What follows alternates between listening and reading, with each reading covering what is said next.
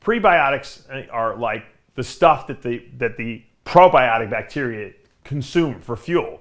So if you're taking a probiotic that's a bunch of different bacteria or even one strain of bacteria, I actually recommend you take one strain at a time. So like I've told you guys this before, there's a company called Natren, Natren.com, and they make something called Megadophilus, and they make something called bifidobacter. And one of those bacteria is for your intestinal tract, the small intestinal tract, and the other bacteria is found predominantly in the colon. So I take one day and I take the next day, and I actually mix it with my Fiberlyze product because the bacteria need to feed off of fiber. They ferment fiber, soluble fiber that is, for fuel, which obviously if you're feeding the good bacteria and they grow, they're gonna colonize your colon and your small intestine and stay healthy there and protect. They basically create a barrier on the inside of your intestinal tract and protect it from pathogens and foreign bodies and different foods that shouldn't get through and toxins.